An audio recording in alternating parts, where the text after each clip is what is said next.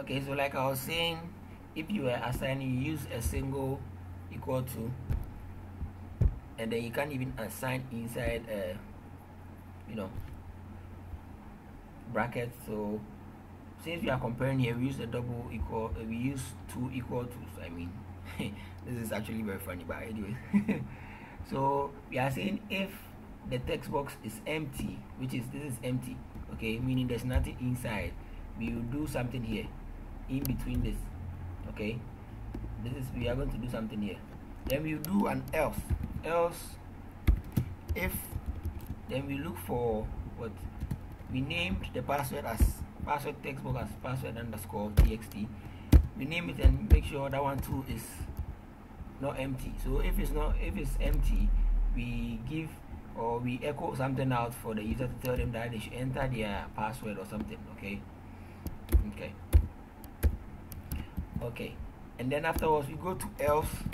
So after all these statements have run, okay, all these commands have finished running, and then they are all not empty, then now else we are going to do something here.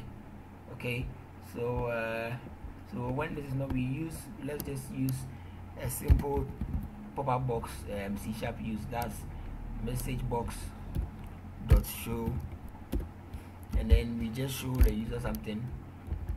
We put it in and we enter, maybe enter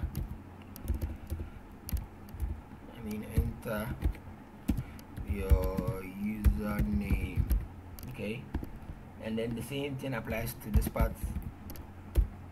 Dot show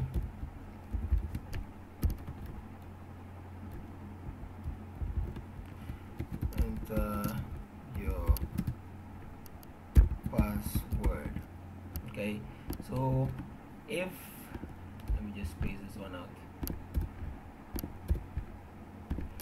So if the code is run and then the person clicks the login button, okay, and the person clicks it, and then the text box, the first one is empty, it will prompt the person to enter their username. When they enter and then this one is still empty, this line will also run, and then it will prompt them to enter their password. So let's try that one out and see. Okay, so let's run the program.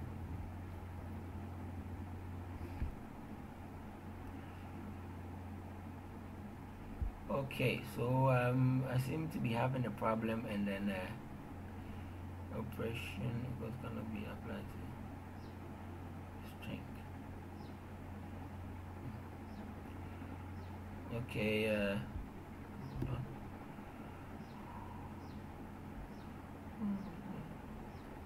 Okay, so I did a mistake. I forgot to tell you. So in order to get the value of a text box, you have to add dot text. Okay, so that converts it into what? A string. Okay, so and then this one is dot text. Okay,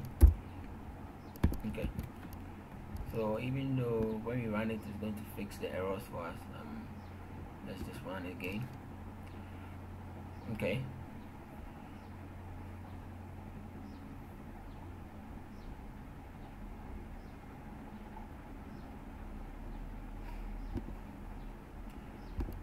okay, so we are having a problem with my SQL connector we added, so I'll just take that one out, and then I will show you how to solve that one in the next video, and then we will do our connection. Okay, so let me remove this one.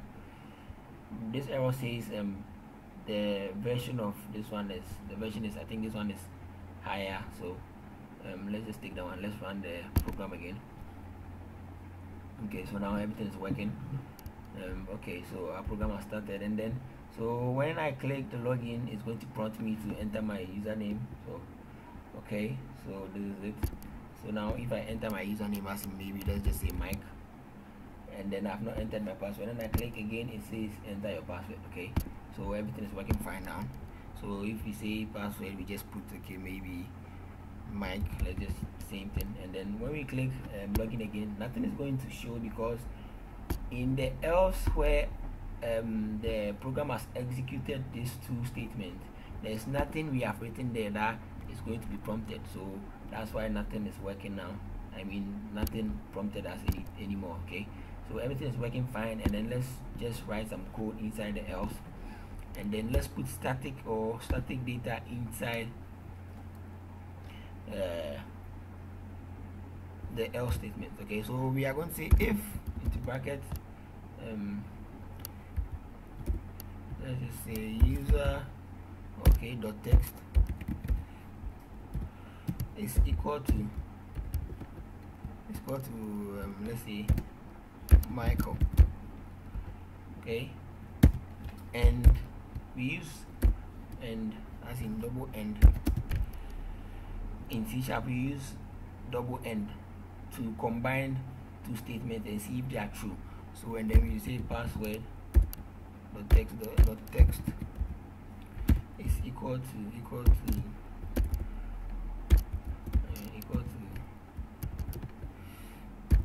so our password we just put 1 2 3 4 5 6. Okay, and then we just put this here to say if this. So what this statement is saying is that if our username text box as in this text box is equal to Michael, and then the password is equal to 1 2 3 4 5 6, then let's do something here. So then else if this statement is not true and then they are not equal to this, then what, we just echo something out. So let me just copy this one and put it here, and then just change what's inside here. We just say incorrect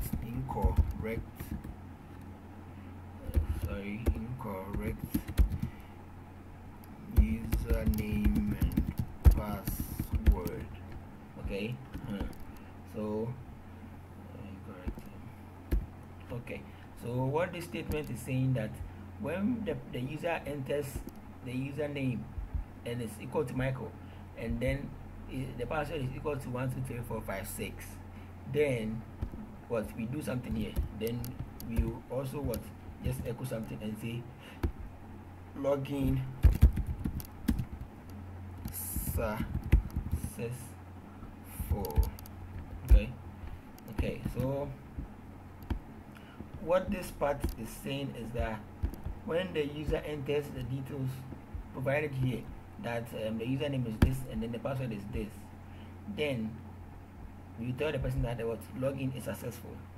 And then else if they are not equal to these details here, then you tell the person what they are entering is wrong, so incorrect username and password. Okay, just simple. This one is static data, so this is more like an inbuilt username and password that has been put inside the software, and then it's static, it can be changed. Okay, so this is how you do it. This is just using a static, but then when we connect it to the database, and then we've given a username and then a password inside the database where we can change them and all, yes, we can just put them here and then we can work with. Okay, so this is just a simple application, and then I think it's great. Okay, yes, so if for some reason maybe using the static data, so the / the two, if you enter 2 /, it means comment, so it means you are commenting out that line of code, meaning it's not going to be worked, or the compiler will not read that part. Okay, so if the person enters these details okay these details and then they are correct, then you can either echo something else, or we can redirect them into a new form. Okay, where maybe a new form will be named dashboard, and then now they can continue working with their software and all that. Okay, yes, so if when we connect the software to MySQL, we'll do that, and then we open a new form when the person's detail is correct. Okay, so I'd like to end here, and then see you guys in the next video. So I think now it's getting interesting. Okay, yeah, so see you guys in the next video. Thank you.